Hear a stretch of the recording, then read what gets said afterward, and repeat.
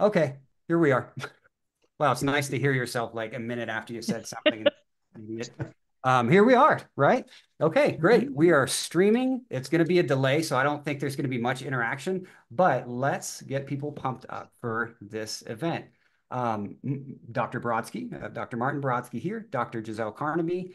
Um, you all are really the instigator, it seems like, behind this. Why? What does this matter?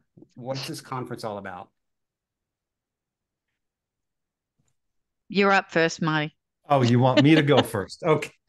I was thinking ladies first, but so the whole inspiration behind this conference that we're having came from a conversation that Dr. Deborah Suter and I had years ago at the ASHA conference, and we basically were comparing how we thought about dysphagia. What was the definition? Is it a symptom or is it a clinical diagnosis? Everything spurred from there. I'll spare you the drama and all the years of discussion, and we'll kind of pinpoint that all of that led to asking Dr. Carnaby to join us. And if it's okay, we can stick with first names during this because this is getting to be a tongue twister. So Giselle, Deb, and I put together an R13 grant that Deb holds at the University of Kentucky, and that the three of us are pursuing in terms of the research and understanding what the literature tells us about dysphagia that drew into this grant getting us to a conference. And the first conference last year was pure research. That's all it was. The conference this year, I would say, is easily 80% clinical information with fantastic speakers who are so well known, world renowned speakers, from the neurologist that we work with, Dr. Greg Jica, to Georgia Malandraki, Michelle Troche, Michelle Chucci, and Emily Plowman, all speaking on topics related to assessment and treatment of dysphagia in varying populations as we age. So I'll just leave it at there, and I'll, you know, let Giselle have an additional comment. Sure. I mean, one of the interesting parts is, we came at this initially from a research standpoint, thinking, okay, everyone's going to have the answer to this, right? There's going to be an answer out there. And that's what we do in clinic too, right? We reach out and go, there's got to be an answer out there somewhere. And lo and behold, there wasn't. And everybody disagreed. And so, actually, it's really interesting. Even as we're talking to people about coming to the conference, people are telling us they still disagree. And because there's so much contention over what the hell is this thing that we all devote so much of our time to, we have to start where it all begins, and that's with the patient and the clinician, right? So you've got to go back to where all good ideas come from, and that's the clinic. And so we've invited what we consider five of the preeminent speakers in dysphagia to come to this conference and to tell us their perspectives about their different areas, not just in our topic about defining dysphagia, but in general. Tell us about, for example, Dr. Malandraki is going to talk about teletherapy and how it's used to meet the needs of older adults. Whereas we're going to hear from Dr. Jiker, who's going to tell us what they do in differentiating mild cognitive impairment from dementia and how we might be able to apply some of those concepts to dysphagia. We're hopefully going to hear from Dr. Troche telling us about supranuclear palsy and other really significant neurodegenerative diseases. Dr. Plowman's going to tell us about post-CABG cardiac and stroke patients and how that intersects with aging and what kind of clinical management might be best for those individuals. And then Dr. Chuchi is going to end us off with Alzheimer's and dysphagia, which is a growing population for anyone who's out there working in dysphagia in adults. And so this is not just a research conference. There's nowhere for this price you can get five preeminent speakers. You can go to ASHA, you may not see that many people that we're going to put on one platform. So this is like value added. If you're in the clinic and you're looking for direction, you want to generate people coming to your clinic who are interested in what you have to offer, these are the kind of information that you can take off the shelf and run with. And so this conference offers way more than just be part of this research. It's offering best priced evidence that you can get your hands on quickly.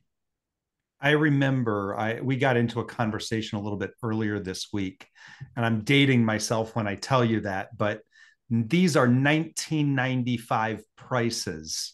I remember signing up, and I'll keep the outfit anonymous, but I remember that they would have weekends at the Holiday Inn, virtually no food whatsoever. You got your ASHA credits and it was like 0. 0.7, 0. 0.8, whatever it was. We've got 1.5 ASHA CEU credits for $100 if you're in person. And we worked out such a phenomenal detail with the Marriott Philadelphia downtown that this is the least expensive price at a premier hotel directly across the street from the Reading Terminal Market and various area attractions for less than $200 a night. It's mind blowing, and I can tell you, I've stayed now, sadly or fortunately, one way or the other. I've got my Marriott points. I've stayed there 3 times this summer and spent $250 plus every single night. So what I'm really excited about is seeing these brand new, young, just amazing speakers and hearing cutting edge information that can be applied. I mean, I really am excited about this.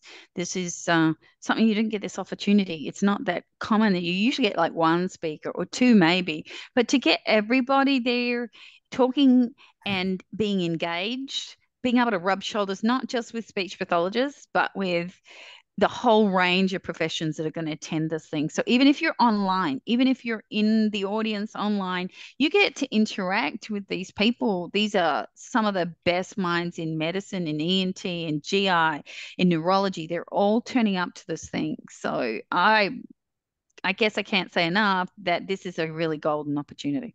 This is an all-star cast. We've got effectively 25 people on the faculty of this program, most of which these are names that have contributed to dysphagia for many years. I'll give you an example. Bill Ravitch started back in the late 80s. And the original issues of dysphagia, he's going to be there. He's now at Yale School of Medicine. There's one example, and he came from Hopkins. I have to say, I have to plug Hopkins a little bit. Bonnie Martin Harris is going to be there. She was at Medical University of South Carolina, is at now at Marty, Northwestern. Who's that again? Bonnie? Bonnie Martin Harris. For those of you in the back row. Never heard of her. Mark Nicosia, this past year's president of DRS. He is an engineer by trade. He works at Widener University. He will be there. Mark Moss, who is an intensivist, former president of the American Thoracic Society, and certainly a huge contributor to the dysphagia understanding, post-extubation dysphagia within the last 5 to 10 years. Madison Macht, for example, was his fellow and got into some of that literature in the early 2000s. Nicole Rogas-Puglia is going to be there from Wisconsin.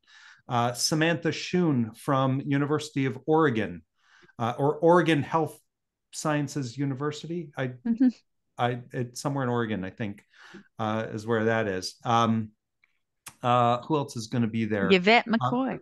Yvette McCoy is going to be there. Everybody knows Yvette.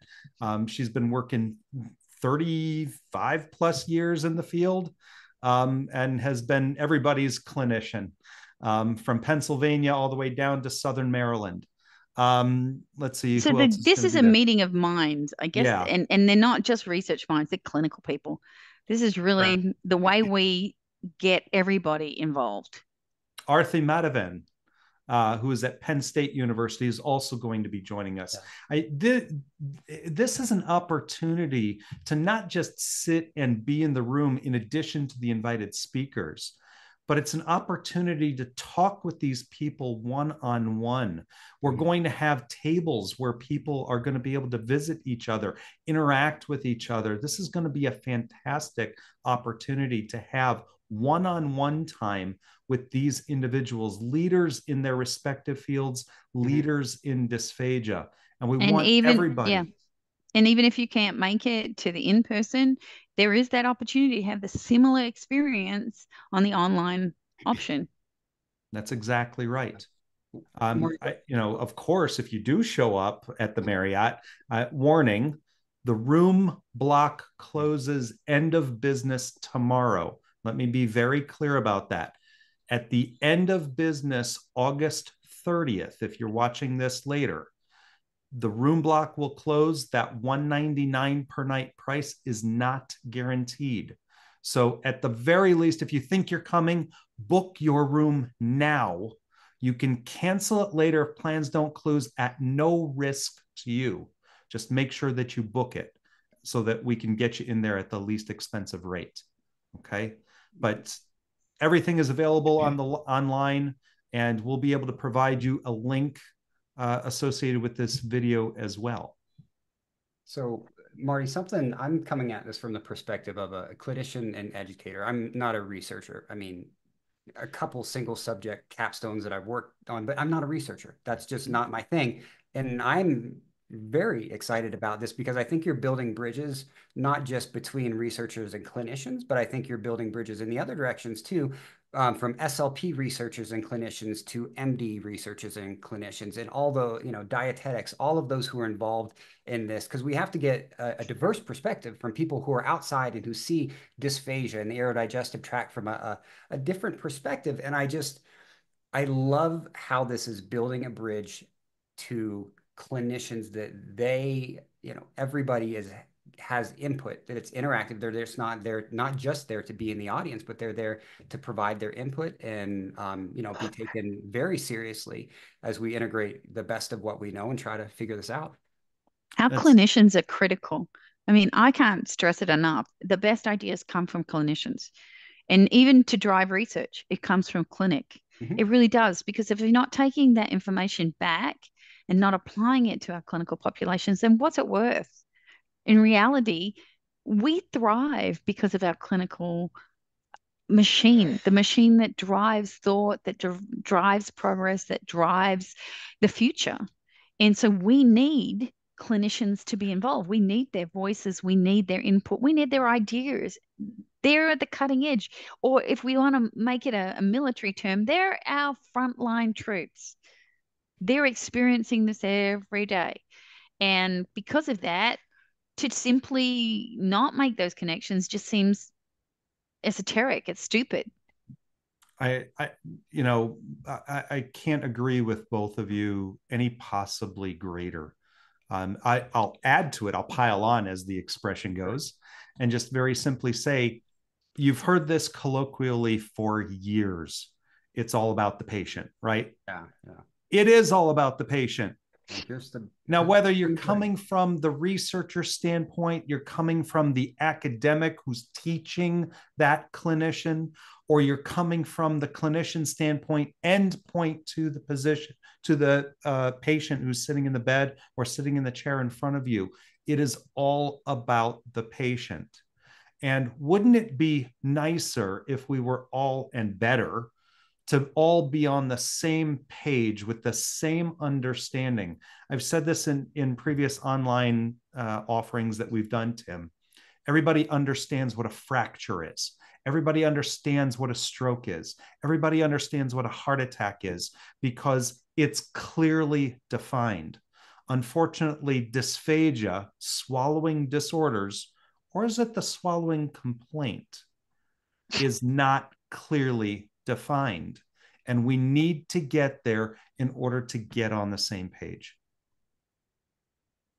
Makes sense. Makes sense. It's hard to hold a discussion that's meaningful and gets anywhere if you can't agree on terms. That's exactly right. I mean, we want everybody to know that this is, it's kind of got a whole bunch of stuff in it. It's got that cutting edge clinical information coming from our researchers. And a lot of these people are clinician researchers, so they're seeing patients every day. All And of then them. we've got also this activity where we're trying to use all of these individuals from all the different multidisciplinary areas to come to some kind of consensus on what this is. Everyone has a voice. Everybody has an opinion. Why not put your opinion in vocal form during this forum and let us know, how do you think about dysphagia? Let's shape the future together. That's what this is all about. And for those of you attending, I'll just dangle this out there. For those of you attending in person, we've got pretty nice welcome reception in store, in addition to Dr. Jaika giving us the keynote address that very same evening, Friday evening. He was actually, and I'll just kind of revisit what Giselle said a little bit earlier.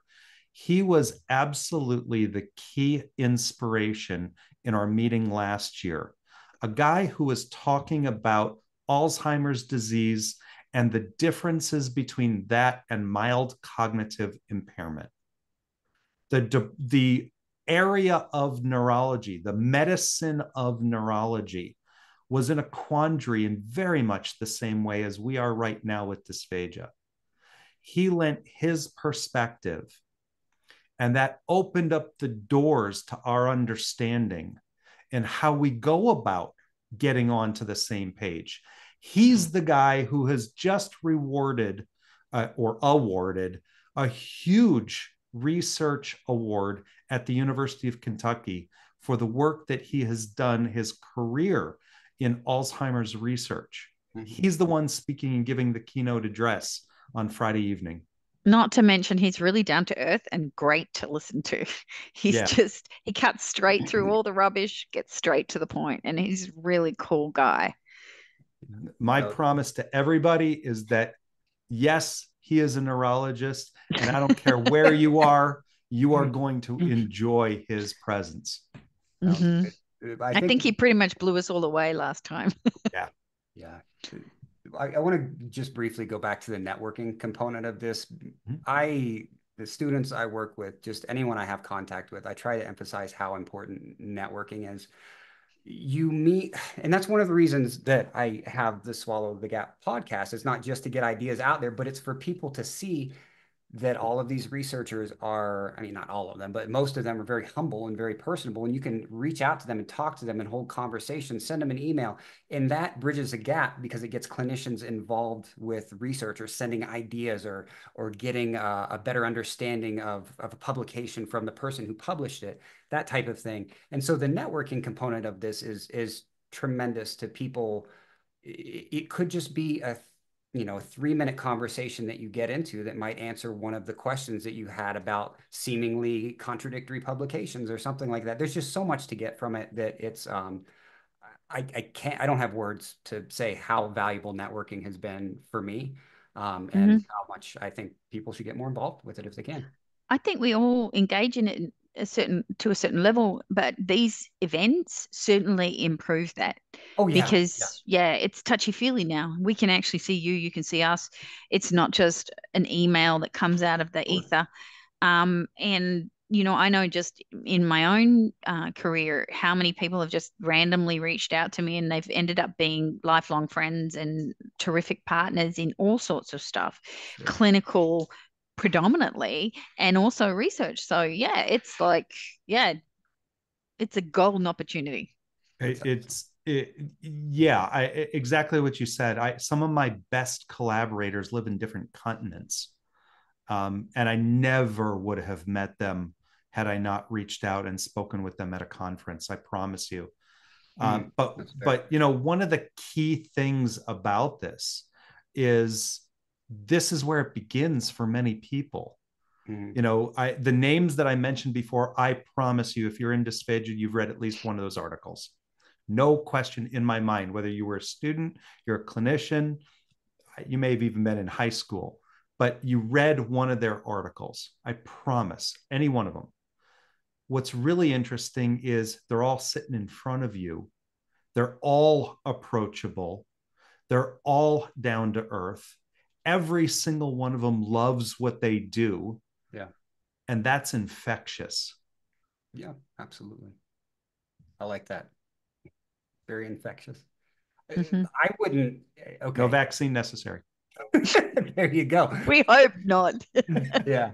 Well, Marty, I probably wouldn't even be having this conversation with you had you not come out to the RMU conference, the Hard to Swallow conference. And I got to see you, got to sit down and eat and hang out. And turns out like you're all right. And you think I'm all right, I guess. I don't know. But you put up with me at least. And it's been fun. I freaking loved it. So anyway, Listen to glad to him know you. undercut himself.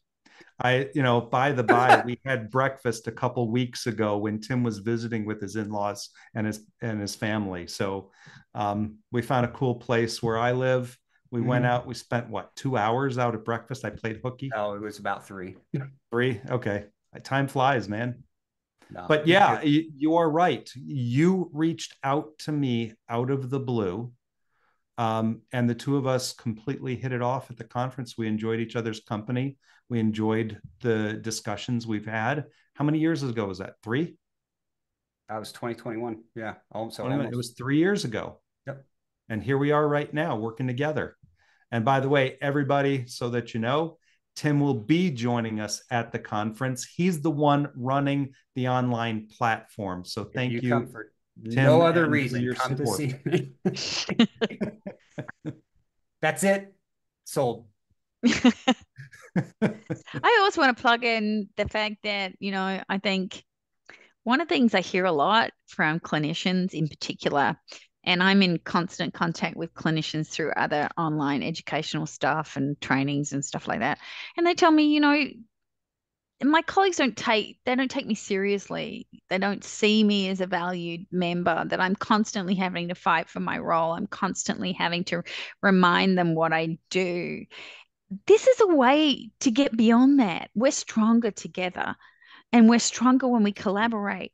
Yep. And knowing that and being part of that and being able to advertise that, that's going to support you in your clinic, in your everyday practice. It's going to help you move beyond that. And you're going to be able to talk with a level of understanding and a level of commitment and involvement that you might have had before. And so I think this is all sorts of sort of downstream effects from attending this, being involved in it, getting your word out, getting your voice heard. I we literally across the faculty for this conference have hundreds of years of experience in the clinic. Just between let me Marty just put this. alone has hundreds of Let me, years. yeah, I may look like I'm 100 years old, but that's a whole other story. Giselle, Deb, and I alone have over 100 years Oh, wow. experience. Okay, that's really scary. Shh. I, you know, I You're going to make me want to go back to get more Botox. You know that, right? all I'm saying is let's have a conversation. Okay. Everybody has an opinion, everybody has their own experiences. Nothing to say that what we know is better than what you know, but let's figure it out together. Yeah. Yeah. I go back to this cliche that it's like you got a bunch of sparks, every one of us are a little spark in some way, and they fizzle out, more potential to fizzle out if they're alone, but you throw them all together, like you don't know what's going to happen. Like we could, build something crazy. We're like fireflies. Fireflies. That's right. Light up the sky. Right. Illuminating the world of dysphagia medicine. Mm-hmm. Exactly right. Well, any parting words that y'all have? This has been great just to hang out and get this information out there. Very clinically focused. That's one of the Mm-hmm. major take homes I have. Yep. It begins and ends with the clinic. The fact that we're having some consensus panel, at the end of the conference, yeah, there's a little bit of research there, but it's all with the goal of the clinical. It's all with the goal with the patient at the end of this. It's the How do we integration. make life better for us as clinicians, for us as researchers, for us as educators, and for us as patients? Well, even with the research, it's the integration of the research, and that is inherently clinical. So there you go. That's it. Yeah, it doesn't go anywhere unless we can disseminate this and take it back to where we started from, which is what Marty's talking about. And, do yourself a favor, invest in your future. This is a way you can do that. You don't know where this is going to go. You don't know who you're going to meet. As a young clinician many, many years ago, I came across to America from Australia and I attended one of the early dysphagia conferences before it was called the DRS, before any of that. And I met a young Joanne Robbins and I watched her present her first presentation, I believe. And I was inspired. It I went away from that conference going, oh, I want to be like her. She's amazing. Yeah. And that's the sort of stuff. And then through these sort of events, you can get connected. And who knows where that's going to take you. Clinically, True. just personally, invest in That's it. yourself. Absolutely. Yeah, this is an opportunity to do it for so few dollars compared to the offerings that are out there. And Yeah. the gains on the other side are literally legacy making. Yeah. Well, you've made it very in person, very inexpensive, so it offsets some of the hotel costs, the travel costs, or whatever. But I mean, if you're within driving distance, sorry, I hate to sound so salesy, but if you're within driving distance, man, $100, freaking be there. Like I'm from a little bit south of Pittsburgh in Morgantown, West Virginia, originally, like 5.5 hours from Philadelphia. I would probably be driving to see this if, Yeah. Get a friend, split the something like cost, split the petrol. that. There you're there. For sure. Absolutely. And for those of you who don't speak Australian, that's gas. Oops, sorry. Oh, petrol.